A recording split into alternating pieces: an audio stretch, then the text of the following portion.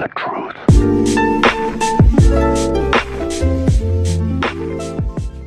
Hey guys, it's me, Alta, and welcome to a Team Fortress 2 commentary. Today we're going to be talking about unusual effects that didn't make the final cut into the game. I'm going to be expressing my opinions and thoughts of why they aren't in the game, and make a prediction of what price they would have been at if they were added to the game. So, let's get started. The first one here is named on the wiki as superrareballoon.png. Now personally, I don't really like this unusual effect. I think it looks too bland and ugly, but you may see it differently. Since it says super rare in the file name, I would say this would be priced around 30 to 40 keys due to it just being rare in itself. However, the effect itself brings it down by a lot just because it just looks ugly, especially on most hats. Next up are the super rare beanie effects. These effects I also don't really enjoy. They are way too small to be seen from a distance. Not only that, some just look ugly as you can see on screen. I would say depending on the type of beanie, it would be around 10 to 20 keys. And the reason why they aren't added is just because of how small and really insignificant they are. Here we have the AAAAAA.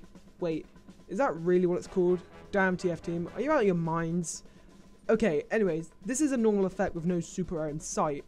And what a surprise, I don't like this effect. It just looks like achievements over and over and over again. Just imagine seeing a pyro walking around just getting achievements over and over and over again.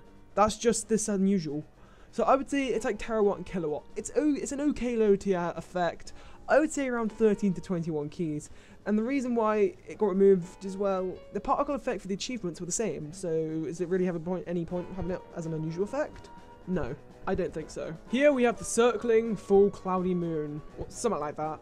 This is not a super rare, which I was actually surprised at because of the cloudy moon being super rare. And well, I really like this effect. It might have been cool to see this in game. However, due to how people see circling unusual effects, this would have been a price around 20 to 30 keys. However, I would have been happy to pay full price for it, because I really like this effect. I have no idea why it's removed. Like I said, I would love to see this in game. Next up is stormblood. Now, I love this unusual effect. Maybe it's teen angst, but who knows, but I ain't lying. This effect looks really nice and would look awesome in game. Now, if we're talking price, I'd say around 60 to 90 keys, but maybe I'm biased towards this effect. I don't know. But I have no idea why this effect was not added. It is still in the files though, so maybe... Hey, TF team! Maybe in the power update can this be a thing? That'd be great!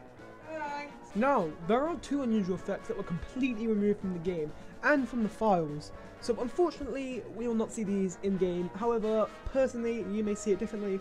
I don't like these unusual effects. First up is orbiting shells, and already this is not looking great. This effect is similar to nuts and bolts, which you know isn't that great of an effect. So talking price wise, I would say 8 to 10 keys. And it got removed, I'm guessing, due to the similarities to nuts and bolts. Or maybe this was going to be nuts and bolts, but then it got changed last minute. Who knows? All in all, not a great effect. And finally, we got zap. And I can already see why this got removed. Now, ain't gonna lie, I kind of like this one, but not much. There seems to be way too much clipping and the effect is too big and almost too like kilowatt. Price wise, maybe scraping around 80 to 20 keys, but again, who knows. This effect could have been added if they were to make it smaller and less like kilowatt. Thank you so much for putting up for me for that video. Of course, video quality and all of that stuff will improve because, you know, this is my first video. If you did enjoy, hit that like button, it really helps the channel a lot. It helps more than you think.